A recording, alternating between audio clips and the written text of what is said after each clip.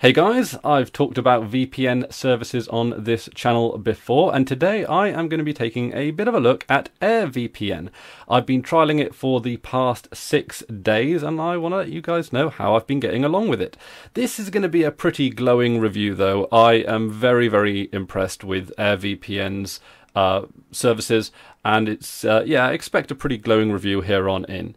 So, let's start with the top, and that is the prices. And of course, you can see here all of their other stuff. No traffic limit, no time limit, unlimited free service. A lot of this is what you would expect from a paid VPN service. You know, hide your IP, obviously, no monitoring or logging, and all this kind of stuff.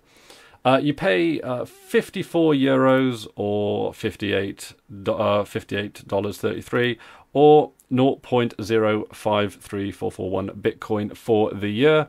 Of course, you can get increments of 3 days at a time, and I actually originally was going to only have 3 days to trial out AirVPN, but honest to God, nothing went wrong whatsoever. There was, there's nothing bad I could say about it. So I actually decided to extend the trial for another 3 days, just to make sure that this was a consistent experience and that they weren't just having like a good 3 days. So I took 2 back-to-back versions of the back-to-back 3-day trial packages.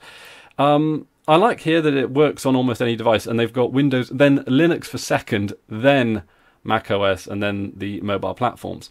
Now, it is worth pointing out that the Android, and I also assume the iOS, if you want to get it working on iOS and Android, you use the VPN applications that come with Android and iOS, or failing that, they do point you to one that you can download through the Google Play Store, and I assume there's an iOS equivalent as well. But they have brought out a cross-platform AirVPN client called Eddy, which, although is a little bit ropey, and I can actually show it to you here, it gives you like all the information at like a steady glance, at a brief glance, everything you need to know. And you can log in, you can disconnect, you can reconnect, you can do all this stuff through a native cross-platform, because I'm running this, of course, on Manjaro under the GNOME desktop. They just gave out a binary file, and you double-click it, opens up, log in and go. It's available, I believe, also in a .deb file. It's available through the AUR, but since I'm only trying it out, I'm just using their binary. I'm not pulling it down from the AUR. Their binary works fine, but as you can see, it looks a little bit, it looks a little bit ropey. But to be fair, at the beginning of the day, you log on. At the end of the day, you log off. That's all you need it for. I got to say, brilliant.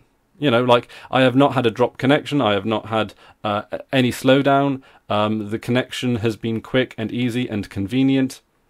I gotta say, thoroughly impressed that they have a cross-platform client that just works as it should be, and released under the GPL 3 license.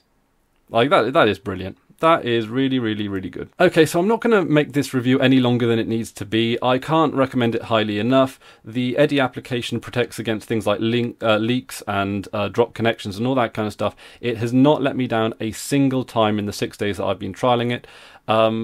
Look on the front page of their website. They offer a lot of information in terms of the specifics that they offer as well. Now, I'm not going to go through the specifics as to why you might need or want a VPN, because different people in different countries require it for entirely different reasons. So it's not for me to say whether or not you need or want or should use a VPN. So yeah, in terms of price, you've got 450 euros a month for a year here.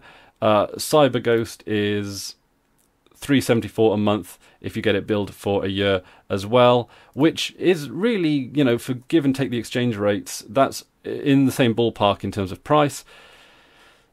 I actually picked up CyberGhost VPN on a really good Black Friday offer, so I am certainly going to be subscribing to their newsletter and seeing if I can get AirVPN at a special rate in the near future, because I'm already VPN'd up now, so it wouldn't be worth me having 2 different services now, considering that CyberGhost VPN is still perfectly fine. But I am certainly going to be keeping an eye out for AirVPN, because I could not be singing their praises more highly enough. So anyway, that's about it from me today. Thank you very much for watching. Let me know if you have any recommendations or thoughts down in the comment section below. And until next time, I've been Chris Ware, and you've been awesome. Take care now.